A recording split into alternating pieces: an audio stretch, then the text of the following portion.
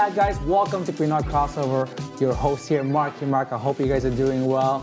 We're gonna have a great episode tonight. And my co-host here on my left, we got James. How you feeling? I'm feeling good. Yeah. Time to talk about sports again. Awesome. And over here on my right side, we got our very own. I know you guys know her from her Instagram, Superfan MO Official. But for the first time, you get to meet her in person. Introduce yourself. I'm Monique Lawrence.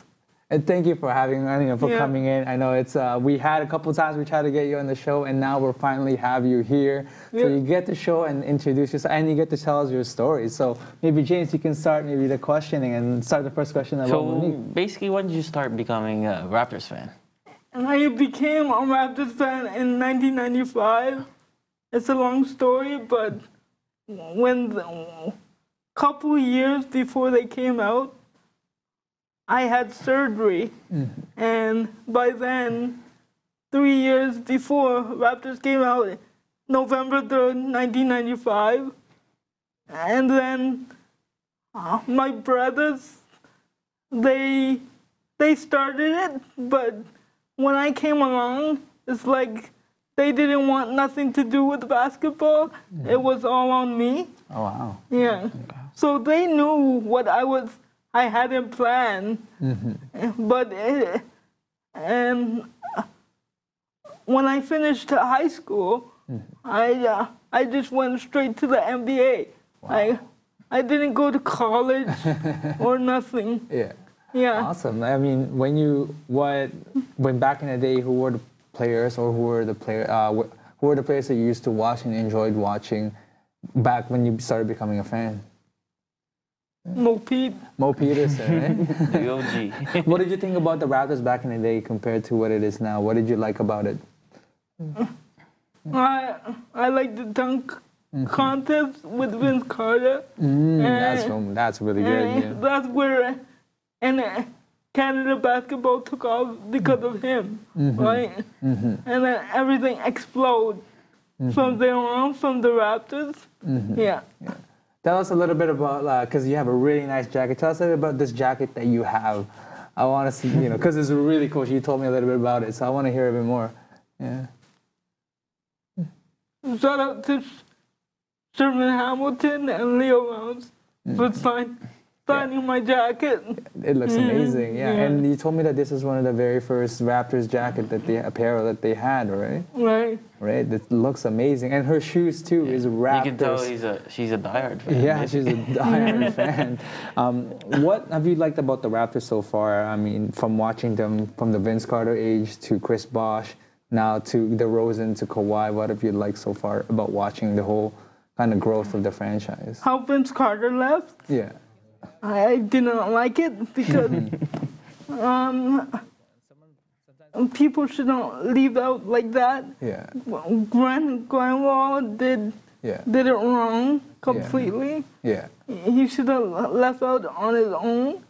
Yeah. I see. Yeah. No. So with your favorite player is Mo Pete, right? Yeah. Can you tell us the experience? Because when I saw your video, he got really emotional because you also told people that you were a Mo Pete fan since college, Michigan State. So how's the experience of that? Through the roof. Once I went Mo Pete, my Facebook started to blow up, Instagram started to blow up. Yeah. Was I expecting it? No. Like, I started using Instagram in 2013 of August. Yeah. Wow. Tell us about your page. Like, what made you start to create your page, or how did you kind of use your page to post more of your photos? Because we've seen a lot of them. Like, how did you kind of put it together? When I became a season seat holder for the Raptors, I became a season seat holder in 2015 of October. And by then, my life just turned around. I was in a good way. Like, I knew what I wanted to do with my life. It just took time. I did a GoFundMe page, so like when they reached out to me, and everything just took off. Tell us about the early memories of the first few games that you went to. Like, who are the people that you have met and have taken pictures with? Because you have so many, like your memorable ones. Tell us about. Corey Joseph, Anthony Bennett, Patrick Patterson. There's too many. There's too many to name. Have you talked to them, or what are some of the ones that you remember they spoke to you, and what are some of the things that they say that you remember that kind of kept you going or that inspired you to? They just said, don't give up on your team. Stand with your team. And that's what maybe you are an inspiration to all. I hope you stay put. And then from there, that's the next plan. I'm staying put. That's the main focus for me, and that's what I plan on doing. That's amazing. Yeah. I realize you're a die-hard fan, right?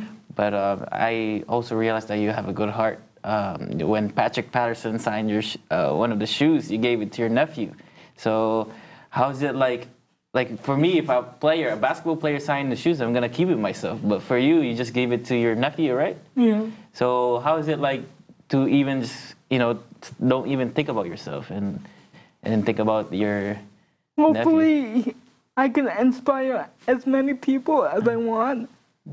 Like, I've done so many interviews, and like to see them happy for me, like my family and stuff like that. To pave the way for many is like something I want to do. A spokesman, like a job or being involved in the community. Yeah. And I guess to finish off our first segment of the interview, I want to ask you what are some of your advice or things that you want to say to others out there in terms of people that have that you want to inspire? What are some of the things that you want to tell them? Like, with my disability, I've always used this quote: "My disability won't stop me, no matter how people look at me and stuff like that." It's like I just keep going with a smile. I have a positive mind and a positive focus to stand with your team. Like, we may fall down, but these are the better days to come.